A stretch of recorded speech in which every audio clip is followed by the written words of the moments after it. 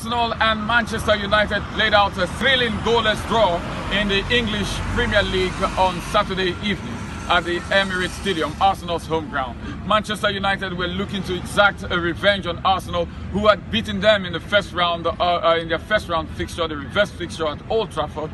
But Arsenal were in no mood to lose this game. It ended in a goalless draw, but there were so many chances that the two teams had, and the goalless draw was somehow a surprise, given how many chances both sides created.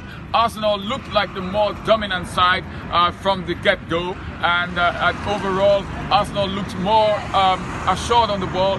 They had more possession and they created lots of slightly more chances. Alexander Lacazette hit the bar, and there were chances that fell in the way of Pepe and Willian. Manchester United had their own fair share of chances through Cavani and of course Rashford in the first half. But overall, Arsenal looked, like I said, more assured on the ball. They looked in control of the game, and from the perspective of the Gunners, it was a good result, given the fact that they have been able to again proven that they cannot, they are capable of holding their own against bigger teams in the league and not losing. Yes, in the past, recent past, Arsenal had been guilty of losing these kind of big games. But recently, in the last few seasons, Arsenal had been guilty of losing these kind of big games.